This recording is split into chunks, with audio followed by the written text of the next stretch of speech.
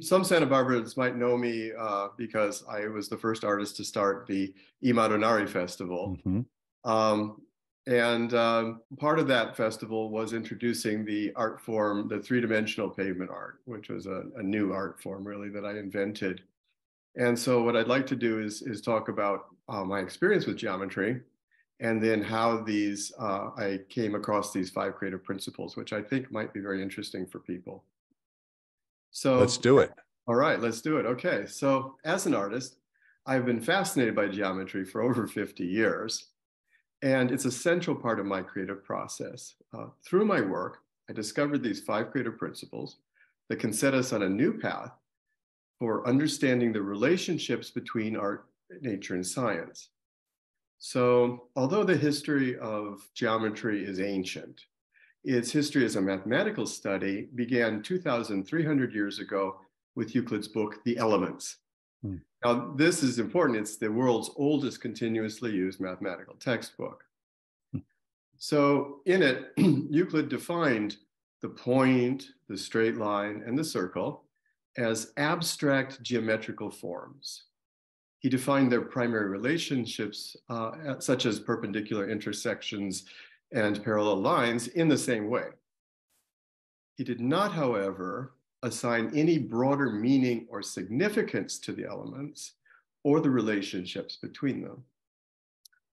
So unfortunately, by not examining the significance of the elements and their relationships, Euclid missed 5 creative principles that are innate to geometry.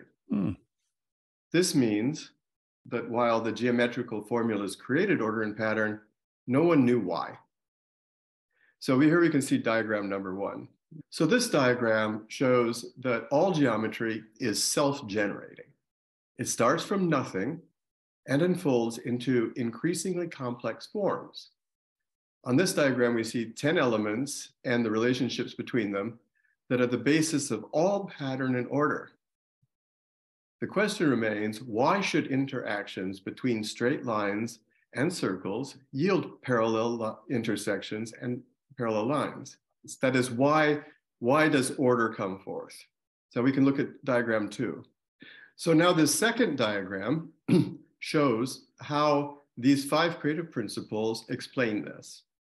Each creative principle arises in a distinct order and has a finite and infinite aspect. So each principle causes the next principle to appear. Now today, math and science are based on the original assumptions of Euclid, not on a foundation of meaning. But if we understand the underlying meaning of geometry and not frame it merely as abstract symbols, then we can begin to create an entirely new framework for understanding reality.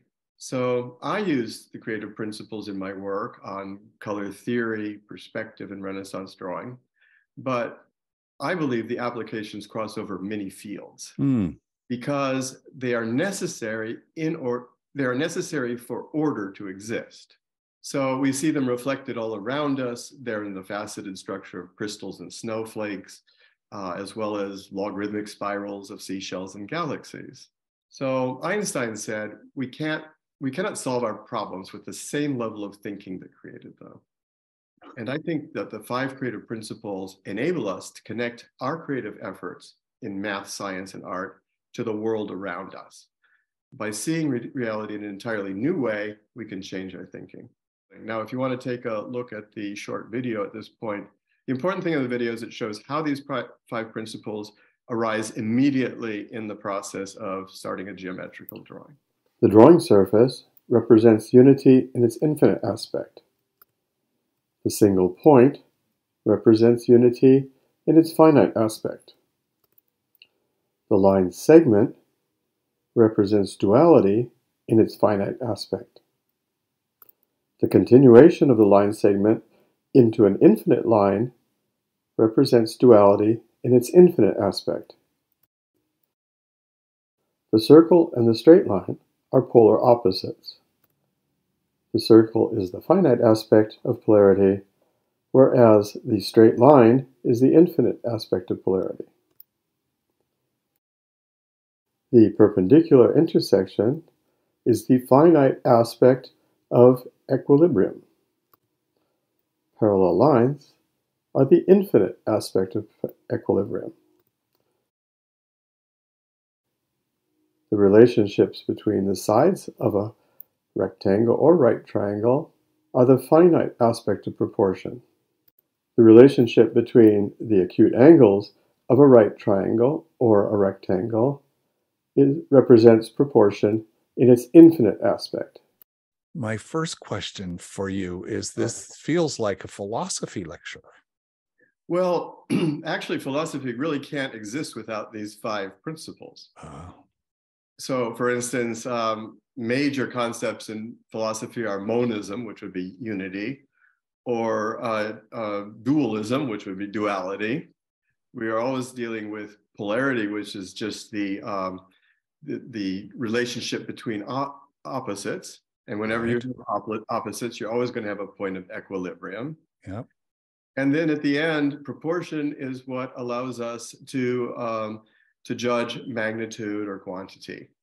So between this, yes, the thing is that what this shows is that geometry has a conceptual basis that's identical to philosophy, but it's also, I think these 5 principles are fundamental concepts that allow thought to occur. So when we judge anything, or when we make any kind of judgment, the primary judgment we can make is according to these 5 principles.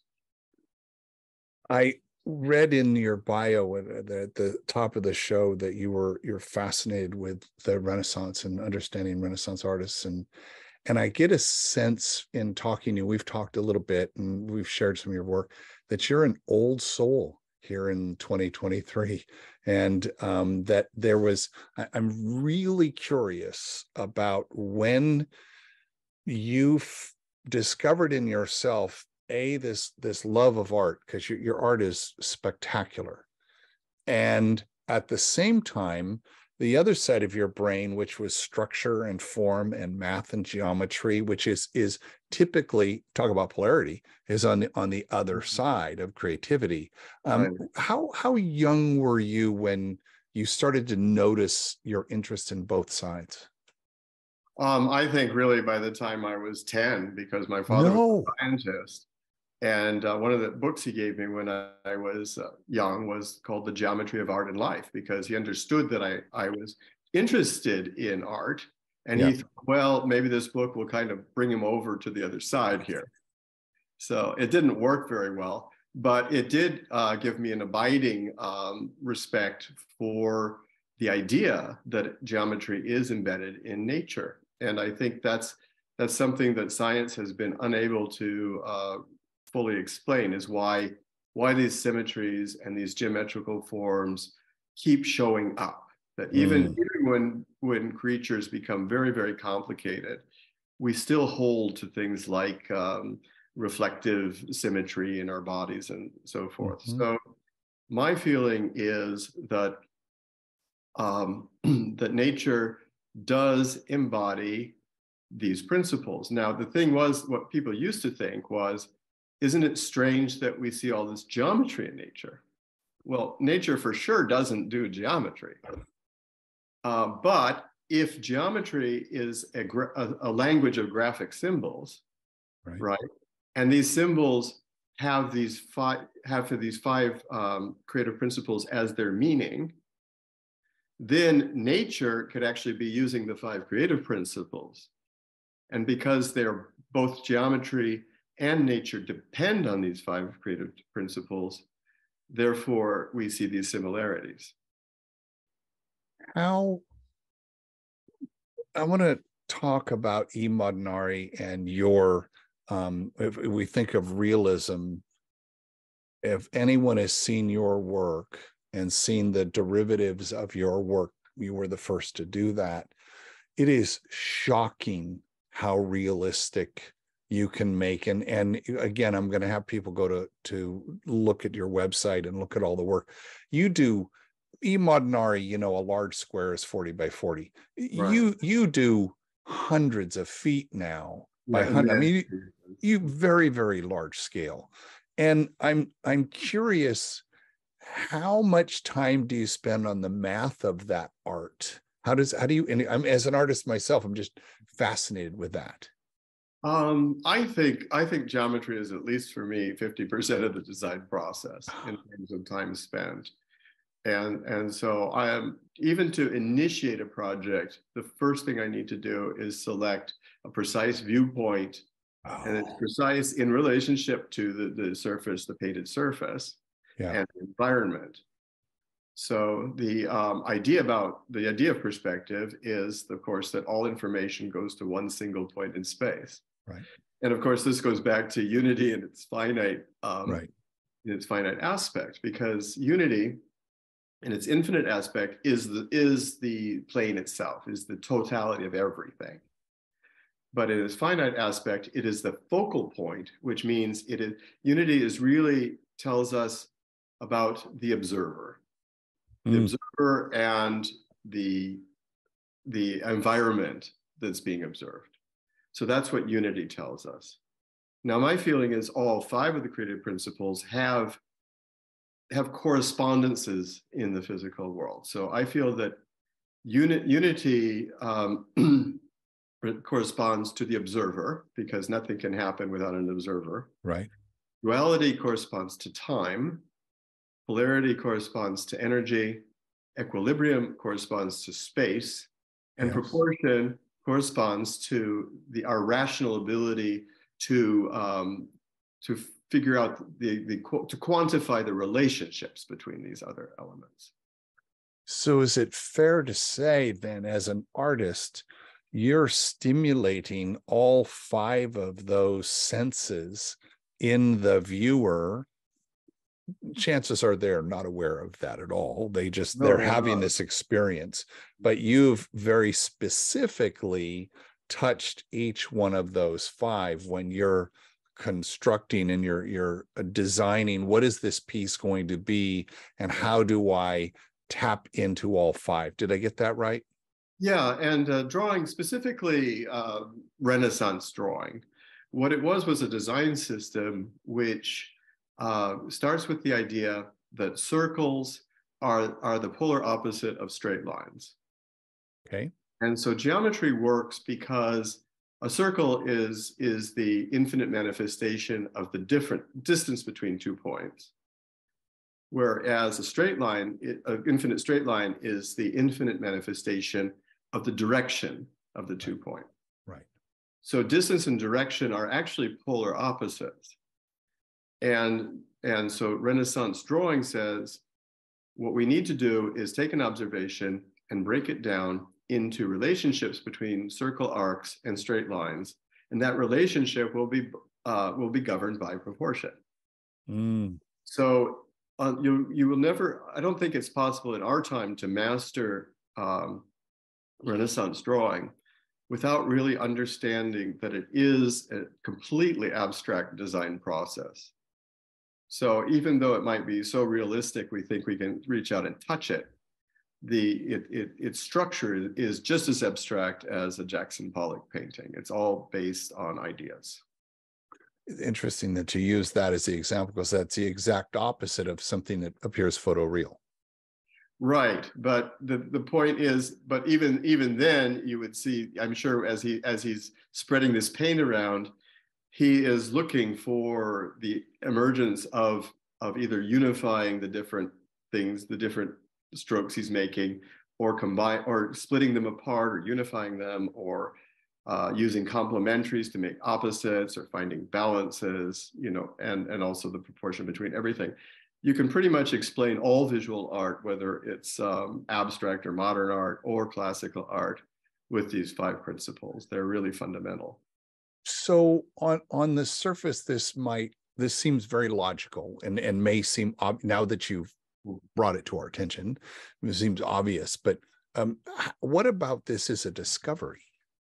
Well, it took me the full 50 years to discover it, because I really asked myself, I remember precisely asking myself as a teenager, why does geometry appear in artwork? What does a straight line mean? What does a circle mean? Why Why do these interactions create all of this variety and order?